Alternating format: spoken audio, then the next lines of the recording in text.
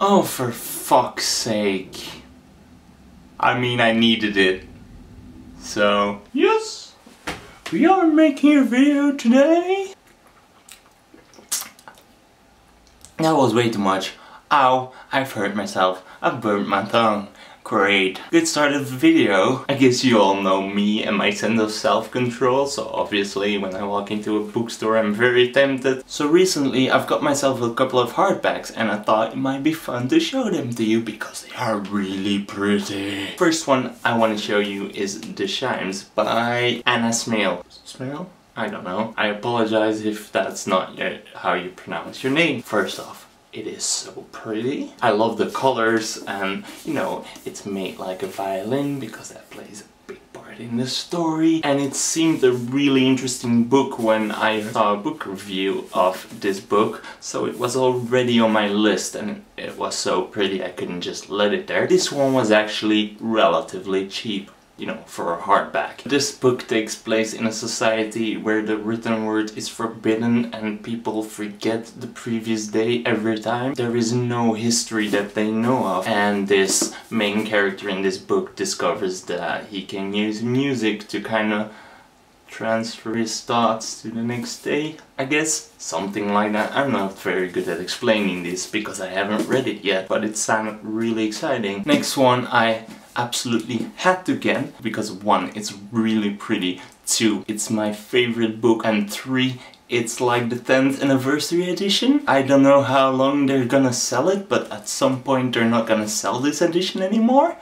So I got it because it is shiny, it is pretty. Look at the paper, it's black in the thingy, you know, it's still white pages, but it's so pretty. It's Looking for Alaska. I think you all know what this book about. It's kind of about this guy going to border school and having a great time and stuff happens. I'm not good at this. It's my favorite book though. It's by John Green. I read this book so long ago. That was even before he made videos, I think. That's when I read this book. I'm one of the few people that didn't get to know John Green through the videos and then found out he was an author, but I was reading his books before I knew that he was on YouTube, and then at some point it said so in the back of his books, and that's how I discovered Nerdfighteria. Pretty cool story, pretty good book, very pretty. Now this next book is also one of my favorite books. It is a really pretty edition, and I've wanted to buy this book before but I couldn't back then because I didn't have the money, and then next time I was in Waterstones they didn't have it anymore, so I was like, if I ever see this book again, I'm buying it.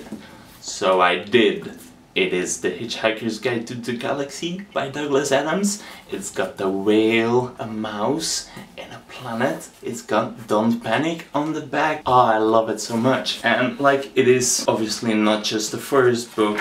It's got 2 introductions by people. Then you've got The Hitchhiker's Guide, the restaurant at the end of the universe, Live the Universe and Everything, So Long and Thanks for All the Fish, and Mostly Harmless. And then you've got some other things written by other people, which is Yes But Is It Canon by Jim Roberts, A Guide to the Guide, How to Leave the Planet, and Young Zaphod Plays It Safe. I think some of these last ones might have been by Douglas Adams as well. I'm not very sure about that. It's the edition with everything in it. I needed it because it was pretty and it's a really good book. Then the one I got most recently is one of the books I have been the most excited about since I've heard of its existence. It just looks so cool, and that is S by J.J. Abrams and Doug Dorst. It is a very pretty book. It's in this box, and then on here it looks like a library book. It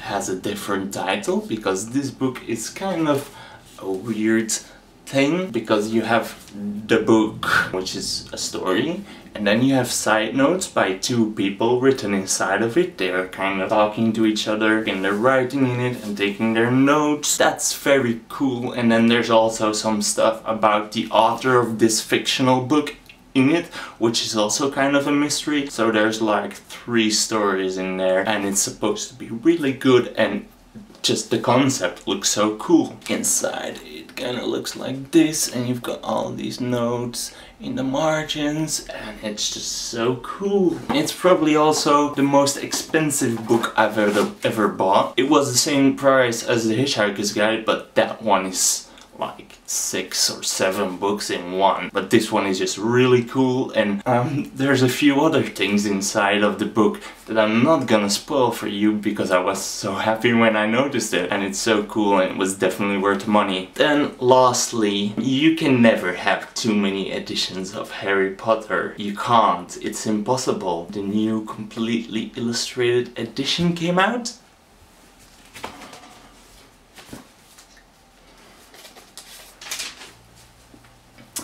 And we went to the opening night of Waterstones, and it is so gorgeous. And that is where my SD card was full, so let's do that again. We look at the detail in the drawings and nice embossed shiny letters, and you know, it's fully illustrated, so let's show you a few of those illustrations. Some Dursley family portraits. Look at that. Look at that. And then we've got Harry at the zoo with the snake, which is pretty. One of my favorite drawings I've seen in it so far is of Malfoy in Madame Malkin's. And it's... oh my god, I love it. It looks so cool. He looks kind of evil. Oh, it's so pretty, I love it. Ooh, yeah, this one. Is it in view? I can't even see myself now. That's Hagrid's place. And doesn't it look exactly like it should have looked in the movies?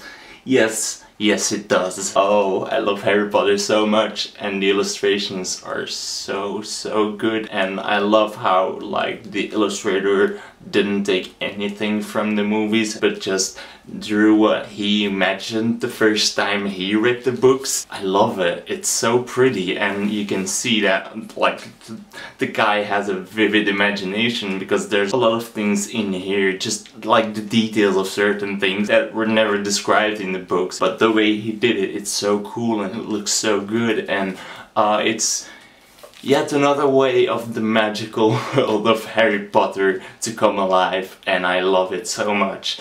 This is probably one of my favorite things that I own.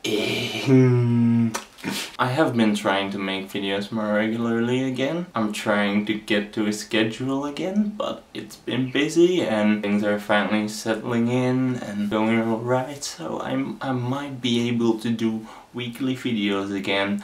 Gonna promise anything because we all know how that goes every time, but I am gonna try, if not at least every other week. That's the goal here, so yeah, we'll see how that goes. Another update that I'm gonna give you is that I have found a job. I don't think I've told you this already, but I have found a job. I work for Net-a-Porter, which is kind of an online fashion shop, and they have a magazine, and I kinda do the magazine, which is pretty rad. They're a pretty big company, so it's very good to have them on my CV, and you know, it's exciting because I have a job now. Ooh. Looking for a job and having no income and living in London, that's not the most fun thing. But, you know, everything is sorted now, so that's good. Alright guys, that was it for this week. Hopefully I'll be back next week. If not, I will definitely see you the week after that. I hope you enjoyed this video. If you did, give it a thumbs up. If you want to see more of my videos, hit the subscribe button below. And I'll see you next time. Bye!